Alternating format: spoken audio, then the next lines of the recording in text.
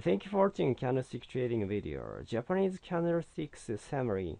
If someone needs to know about the candlesticks in a very short time, they need the basic concept of the candlesticks. The Japanese candlesticks are formed with the high, low opening and closing price of the market. The candles are either hollow or black. If the close is above the open, then a hollow candlestick or white candlestick is drawn.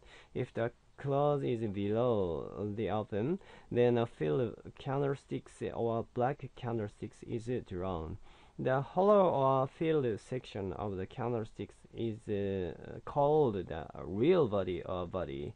The thin lines poking above and below the body display the high-low range and are called shadow, wicks, or tails. The top of the upper shadow is the highest price, commonly known as high. The bottom of the lower shadow is the lowest price, commonly known as low. Long bodies indicate strong buying or selling. The longer the body is, the more intense the buying or selling pressure.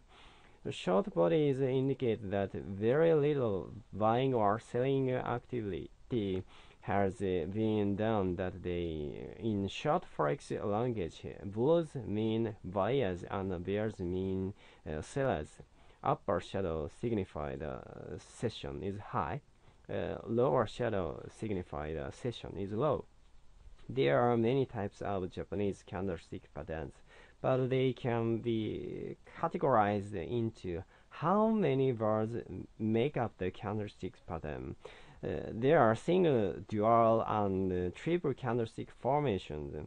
The most common mistakes traders do while trading with the candlestick charts is they blindly go with the prediction of a reversal or continuation. They should always consider the trend and other important information of the market.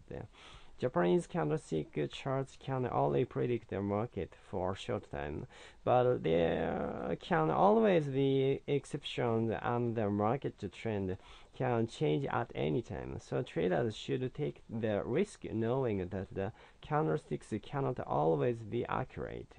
Thank you.